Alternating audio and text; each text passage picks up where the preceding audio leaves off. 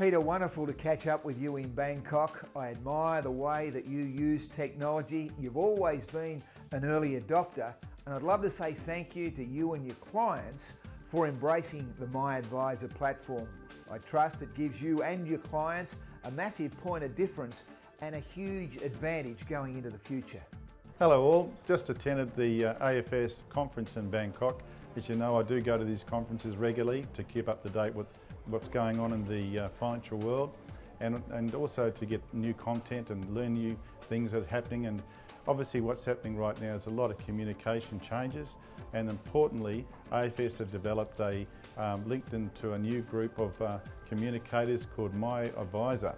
And this MiAdviser communication will be able to come to you on a mobile way through your iPad or your mobile.